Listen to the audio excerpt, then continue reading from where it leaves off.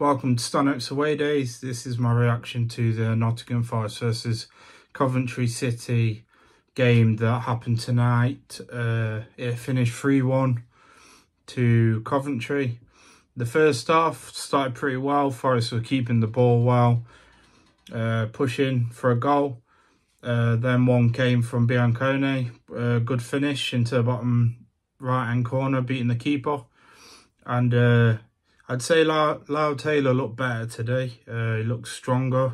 He looked like he could hold the ball up and he wasn't diving for stupid fouls. So I was impressed with that. Nakate looked quality at the back, very strong. And I liked him. I'm looking forward to seeing him in this season.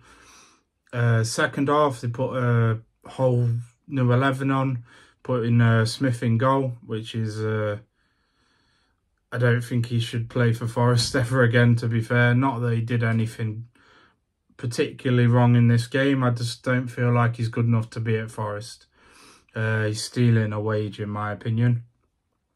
Mighton looks very quick, but it's still the issue of he goes to ground a lot. Forest seem to be comfortable on the ball in the second half, but when we get to the final third, the ball's just lost and we didn't really seem to create anything.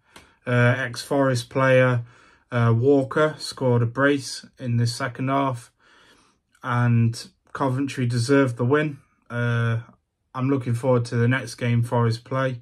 I'd like to see with how strong he'll go with the lineup. I won't be going to a game until Notts County. I think that's the 26th. So I'm looking forward to that because I haven't been to the county ground yet. Going forwards, I think Forest just need to